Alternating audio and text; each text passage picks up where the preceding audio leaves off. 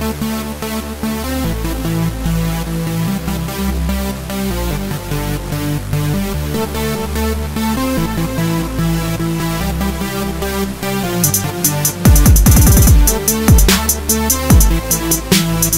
Everyone and welcome to another blog. This Saurabh, आप सबका मेरे चैनल पे स्वागत है। आज है लास्ट डे इगतपुरी में और हम लोग ने चेकआउट कर लिया है, लेकिन पैकेज में कुछ एडवेंचरस एक्टिविटीज़ और वाटर स्पॉट्स थे हमारे, वो हम लोग करने जा रहे हैं अभी एंड देन वहाँ से घर पे जाएंगे। तो सबसे पहले हम लोग जा रहे हैं रेन फॉरेस्ट रिसोर्ट, जो इनका ही है। वहाँ पे है एडवेंचरस एक्टिविटीज़, तो वो करने जा रहे हैं हम लोग। तो वहाँ पे पहुँच के दिखाते हैं।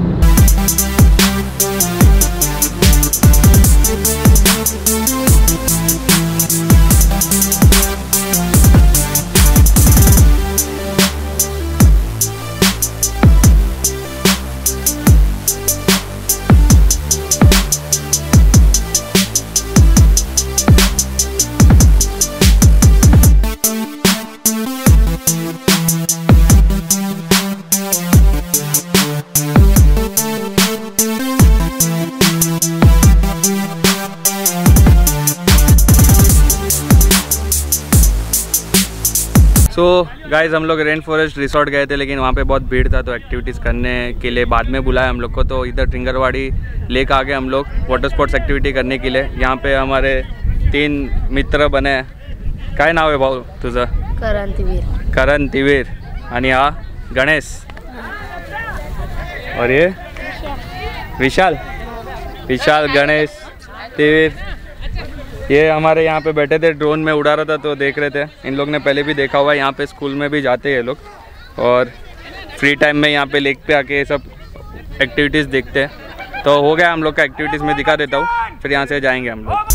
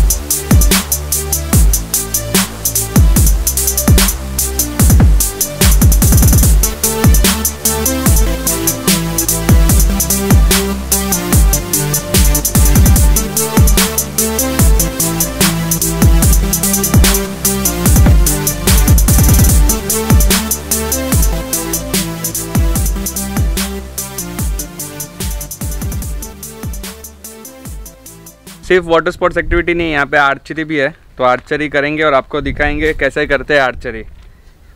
अभी हम सिखाते हैं आपको आर्चरी करना कैसे करते हैं। किसको बोलते हैं आर्चरी? पोपट हो सकता था अभी, लेकिन बच गया। ऐसा पीछे खींचना है एंड देन ऐसा एम करके छोड़ना है।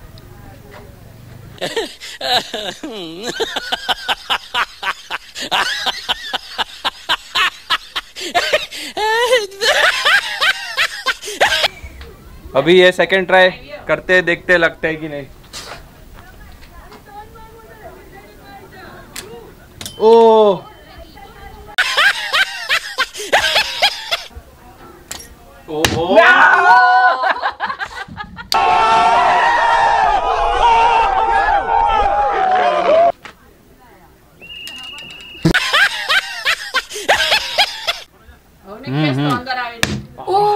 No लीदो video.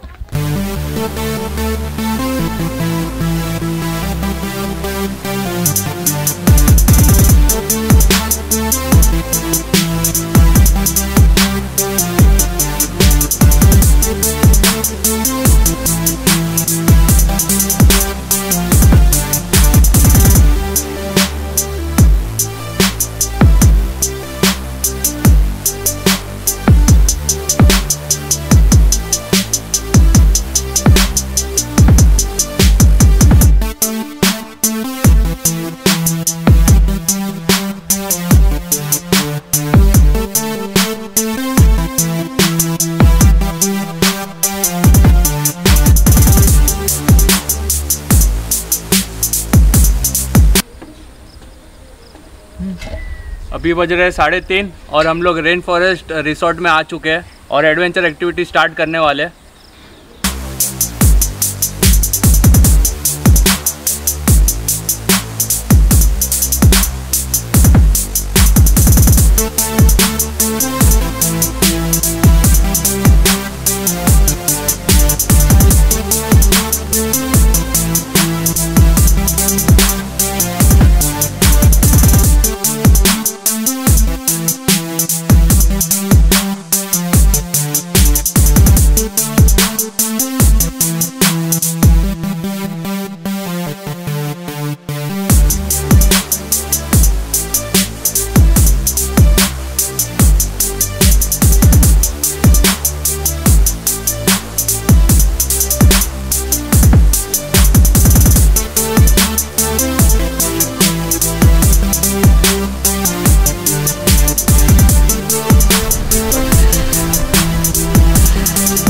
बहुत ईजी, बहुत टेंशन मत लो, आराम से हो सकते हैं।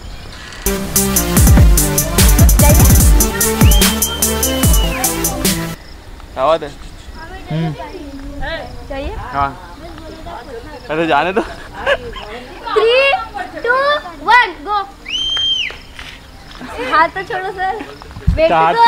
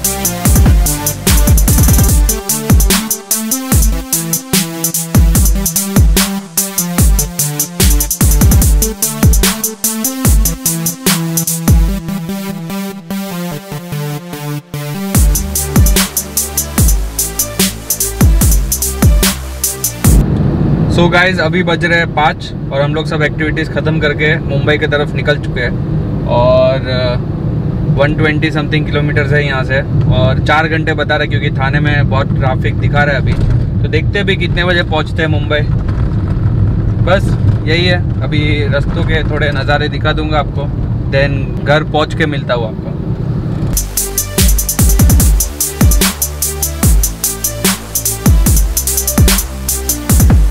ओके देन हुआ यूँ कि फिर हम लोग थाने में कुछ 1-1.5 घंटे के लिए ट्रैफिक में अटक गए थे एंड फिर वहाँ से बोरीवली पहुँचते हम लोग को 9 बज गए। डिनर किया 10 बजे तक, फिर थक के हालत टाइट हो गई थी, गाड़ी चलाते पूरा दिन, तो मैं सो गया था, फिर कुछ शूट नहीं किया और अभी आज शूट कर रहा हूँ मैं। तो मैं एक इंसिडेंट हुआ था वहाँ पे जो शेयर करना चाहता हूँ कि बहुत फालतू सा इंसिडेंट था लेकिन कुछ मतलब नहीं था, ऐसा इंसिडेंट था। पहले आप देख लो, ये वीडियो क्लिप देख लो, उसके बाद बताता हूँ।